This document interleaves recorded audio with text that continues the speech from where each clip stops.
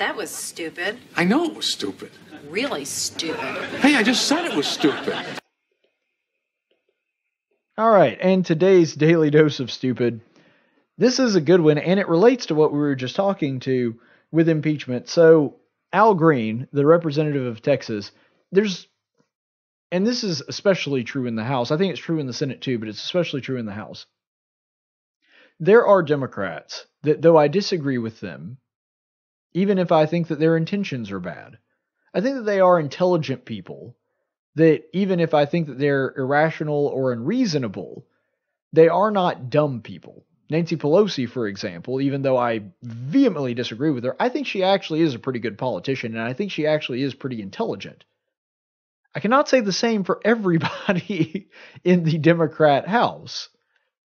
Al Green is one of those people. I think that other than maybe Frank Johnson and AOC, Al Green may be the dumbest man in the House of Representatives in this clip. It's a few weeks old, but it shows you why. So this is Al Green appearing on MSNBC with Chris Hayes.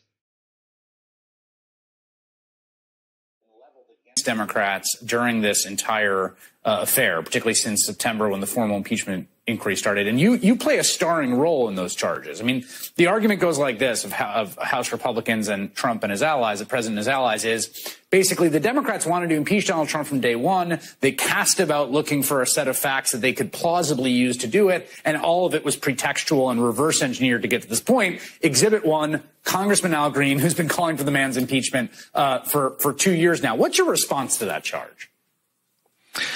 Well, the genesis of impeachment, to be very candid with you, was when the president was running for office.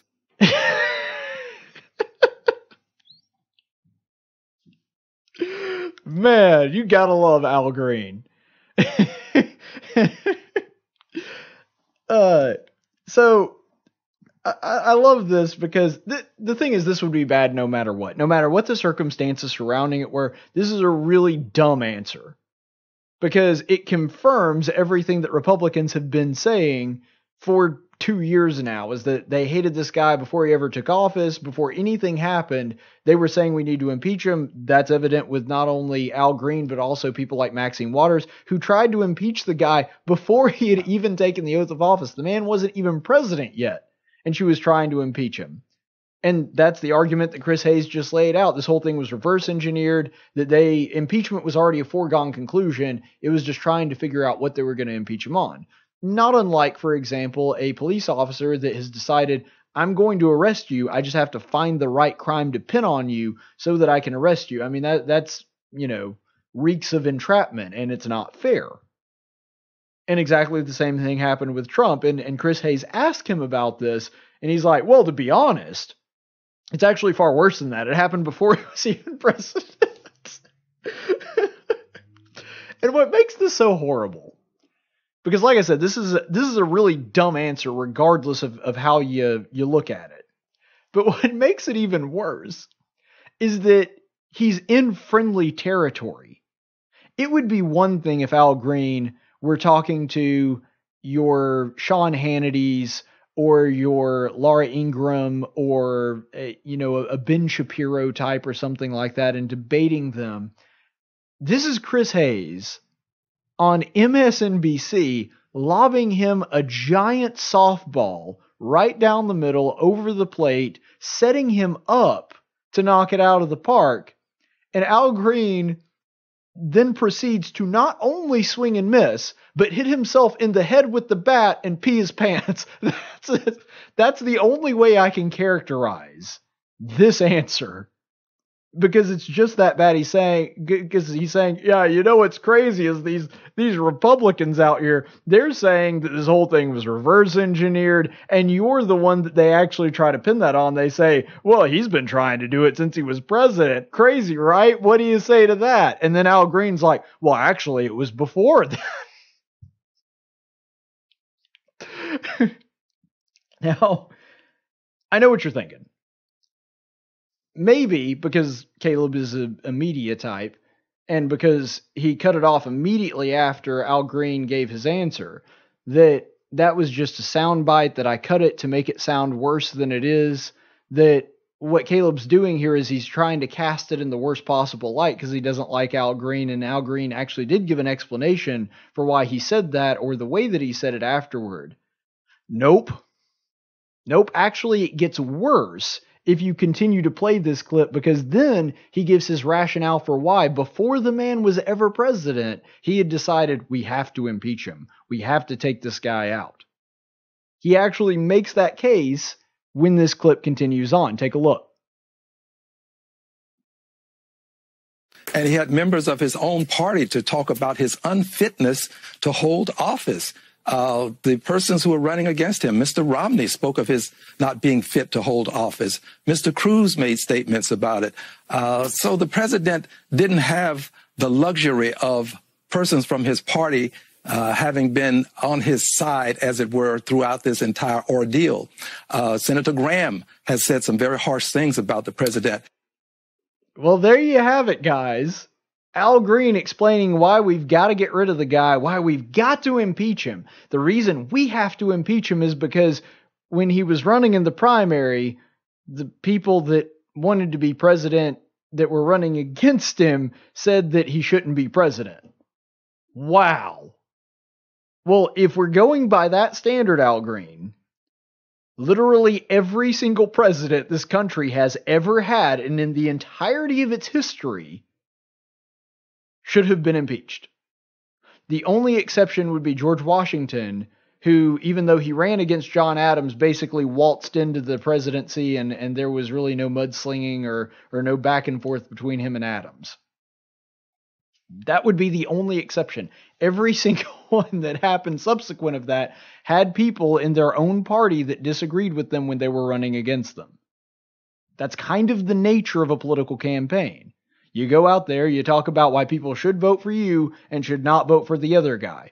By the way, I don't know if you missed this little detail, but one of the people that was running against Trump, which is the stipulation that Al Green himself put on it, one of the people that was running against Trump that was talking bad about him was Mitt Romney.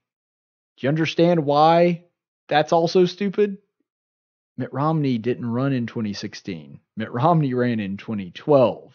Now, Mitt Romney has been critical of the president, but Al Green said it was the people that were running against him, and Mitt Romney wasn't doing that. Cruz was, Graham was, but Romney wasn't. And so there's just multi-layers. It's like an onion of stupid. You peel back a layer of stupid, there's another even smellier, nastier layer of stupid underneath it. You can just keep going. Oh, man, you gotta love Al Green. The guy just makes my job easy. But what's funny about this, you could try to reverse engineer it. You could go back and flip it on its head. What would happen if you had, and I know that this is low-hanging fruit, but let's say that Hillary Clinton wins the 2016 election, which, by the way, if that happens, you can pretty much guarantee that the consulate in Baghdad that was attacked would have been exactly the same as Benghazi, because she was the Secretary of State at that point. But anyway, leaving that aside for a second, let's say that in this dystopian alternate history, that somehow Hillary Clinton won the 2016 election and the Republicans decided to impeach her. Now, there's a number of reasons that a Republican might theoretically in this world be able to suggest that, hey, this is the reason that we were going to impeach her. And then he goes on a show and say, no, actually, we wanted to impeach her before she ever got elected. And on top of that, the reason that we think she should have been elected is because Bernie said some really, really unflattering things about her in the primary. Well, duh, he was running against her. It really is amazing the links that the media will go to try to cover for their buddies, the Democrat Party. They have become the propaganda arm for the Democrats. And what's hysterical about that is this is Al Green being lobbed a softball question by the media who's trying to help him out. Chris Hayes is trying to make the case that the Republicans are crazy for even suggesting that the Democrats were doing this long before Trump ever took office, or at least from the day that Trump did take office. And Al Green goes, no, it actually goes back further than that. It's actually worse than the Republican argument that you're making, trying to give me to smack down. And because Al Green's answer is so monumentally, almost numbingly stupid, remember that this is the case the Democrats are making with a media that is designed to help them, that is trying to give them the benefit of the doubt, that wants their narrative to succeed. If they're pulling stuff like this with a media that's trying to give them softballs and trying to lob up a shot so that they can make an easy layup, can you imagine how bad the impeachment case would look if they did not have a media that was willing to do that? Can you imagine how flimsy it would look? I mean, even more so than it already does. Can you imagine how foolish they would look if they didn't have their buddies in the media at CNN and MSNBC and ABC News and all the other alphabet soup networks? Can you imagine how bad it would look then? Man, you shudder to thought. If Al Green can't even pull off a decent answer with a guy that's trying to help him with it, imagine how bad he would look if somebody was actually doing their job and questioning somebody in power like Al Green.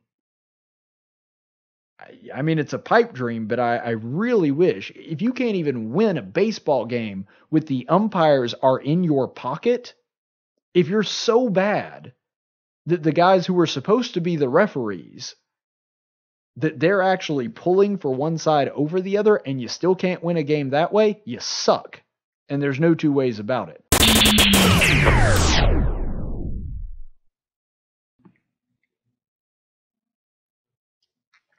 Oh, hey, what are you still doing here? Video's over. I'm off the clock, so go watch another one of my videos or something. Or better yet, you could subscribe to the channel and click the notification bell, and if you do that, then you'll get a notification when I actually am on the air and you can watch me then. In the meantime, I'm going to take a nap.